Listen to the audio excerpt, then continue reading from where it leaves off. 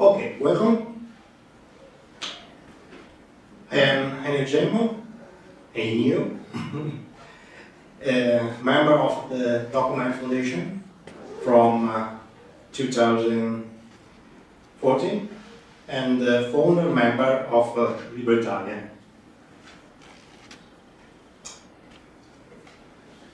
This is a derivative of ULSS5. In the ULSS5, health organization is spread in the vector region. It has four hospitals with 1,600 PCs in territory. Okay. This is a logo with ULSS5 and the picture of migration. In 2005, I was moved in ULSS5 in computer help desk. I was already a free software user and understood the lack of the knowledge of available software, especially with regards to the office automation. I still exist workstation with Windows 98 and most were Windows 2000 and Office 2000 was the Office suite. Then they start to include the software such as OpenOffice and the Firefox. Yet keeping Microsoft Office because OpenOffice was still very immature for this version 1. All this situation remained changed until the final advent of LibreOffice. Since the first release, OpenOffice was replaced by LibreOffice as the default installation. The reason of the change was to give confidence to a new community, no link to any company, and so free from commercial restriction. Okay, this is a situation difference from user and PC asset. This chart is possible to view the number of user and PC in asset. They are different because many PC are shared AMA users. So the AMA user. In all PCs is installed LibreOffice in various versions. The most is 4.3.7. Still vanilla.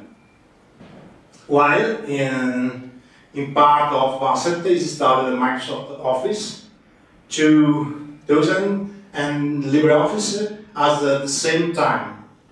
In new installation, we use it to install only LibreOffice, unless Microsoft Office is required by older softwares already installed.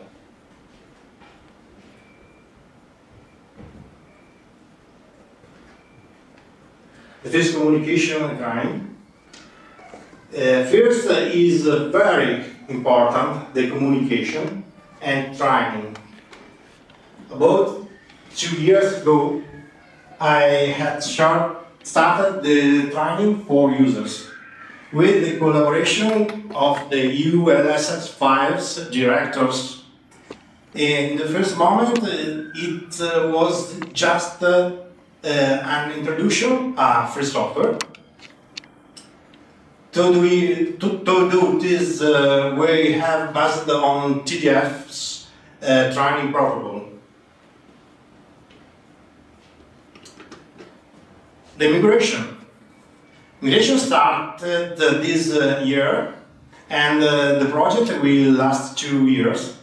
The process scheme requires proceed with training, migration, and every single department's document from the TOC and ULSS and other format to ODF, and solve the compatibility problems with other health software.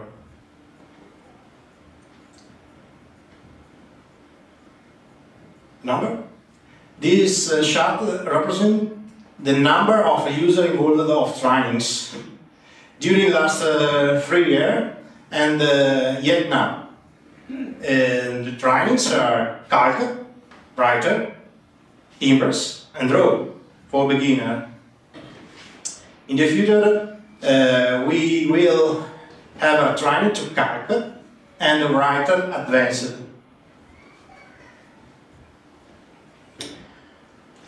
Some problem. It's very problem is the fonts.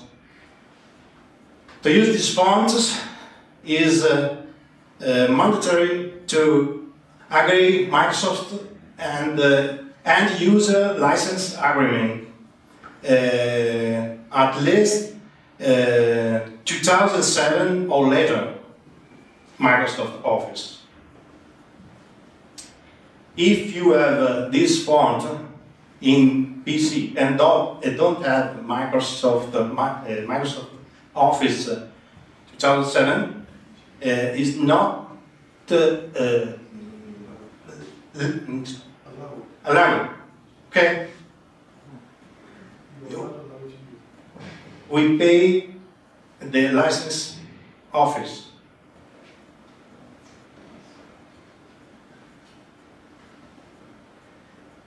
Some problem? Conversion DOC and LSS5 or ODF format. Interoperation with other public administrations.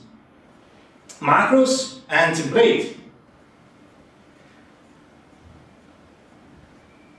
Most problems are connected to other software requiring Microsoft Office, which have been predominating for so many years.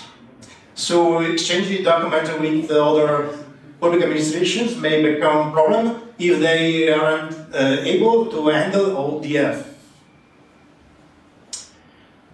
The deployment technique. Okay. For the deployment technique, they use OCS inventory. Is a software with France. LibreOffice deployment technique. My technical department, we have done tests with the critical documents and the spreadsheet and the LibreOffice version we are going to deploy. If the test is okay, I use to create the script and insert in the OCS server for deploy. I use the vanilla version in this moment. For 445, and the script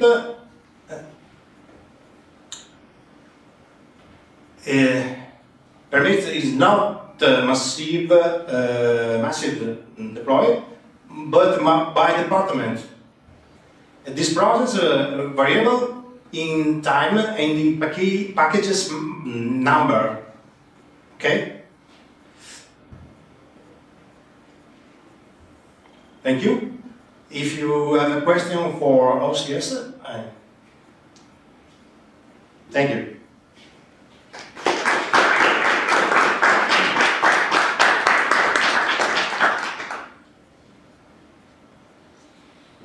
Any questions? Oh, yeah. You said that there is about 1,600 machines. Do you plan to buy third-level support from the companies that are selling that, or is that not going to be necessary? So what do you think?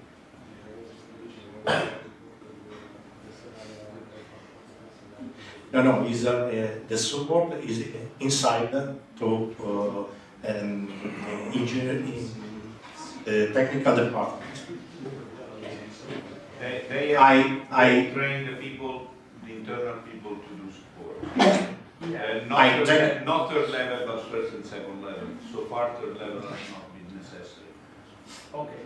And he also is somebody working in an external company.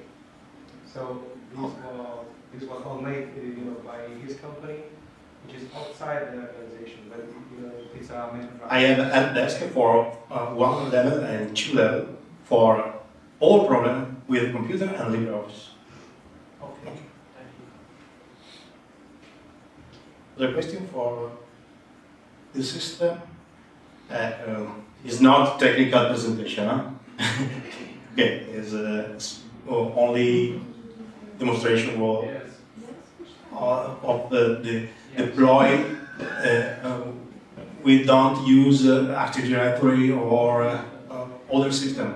LCS deploy permit the deploy with the Microsoft system and the Linux system and the Macintosh system. All systems for this I choose. Okay. If you don't know LCS inventory, it's really worth having a look because it's a very interesting tool.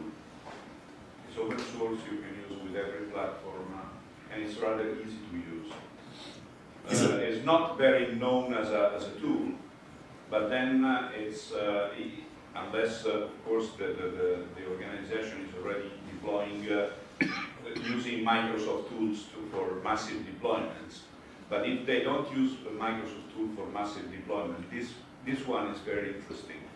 Because you can have control on the deployment, but it's free software. So you basically can configure almost everything in your massive deployment. Control the deployment and control the version of software installed for group. Yeah. By group. Yeah. Sorry. So you can change configuration, change the user profile, change all the switches, and the software takes care of that. Unfortunately, it's not very well known, but it's a very good tool. For people who is used to manage and administrate networks, it's something like Nages, for example, or the good old Tivoli from IBM. It has an agent to be installed on each machine, and with that agent you can really take control of it, deploying any software and upgrading and uninstalling and so on. And it's multi-platform and other systems. So that's OCS. But I just learned this one about that. Plus, explaining it's a good, so good product. It deserves. Thank you very much. Thank you.